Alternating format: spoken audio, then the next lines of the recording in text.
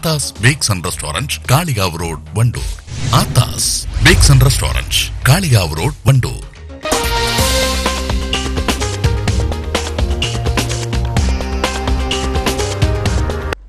കരുവാരക്കുണ്ട് ഒലിപ്പുഴയിൽ വിഷം കലക്കിയതിനെ തുടർന്ന് മത്സ്യങ്ങൾ കൂട്ടത്തോടെ ചത്തുപൊങ്ങി.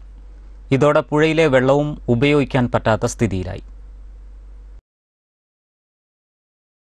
കൽക്കുണ്ട് ഭാഗത്ത് പുഴയിൽ കുറച്ചെങ്കിലും വെള്ളമുള്ള ബെന്നിക്കുണ്ടിലാണ് ഇരുട്ടിന്റെ മറവിൽ സാമൂഹ്യ വിരുദ്ധർ വിഷം കലർത്തിയത്.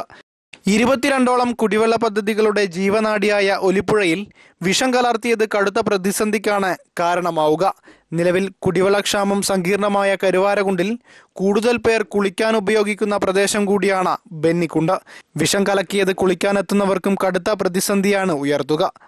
100 കണക്കിന് മത്സ്യങ്ങളാണ് ഇവിടെ ചത്തുപൊങ്ങിയത്. രാവിലെ കുളിക്കാനെത്തിയവരാണ് മത്സ്യങ്ങൾ കൂട്ടത്തോടെ ചത്തുപൊങ്ങിയത് കണ്ടത്. ഇന്ന് രാവിലെ കാലത്ത് ഞങ്ങൾ കുളിക്കാൻ വേണ്ടിയിട്ട് നേരത്തെ തന്നെ കുളിക്കാൻ വന്നതാണ്. ഇപ്പോൾ വന്നപ്പോഴാണ് പുഴയിൽ മീനുകൾ ചത്തി കിടക്കുന്നത്. ആരും ഇന്നലെ രാത്രി വിഷം കലക്കിയിട്ട് കംപ്ലീറ്റ് മീൻ ചത്തിട്ടുണ്ട്.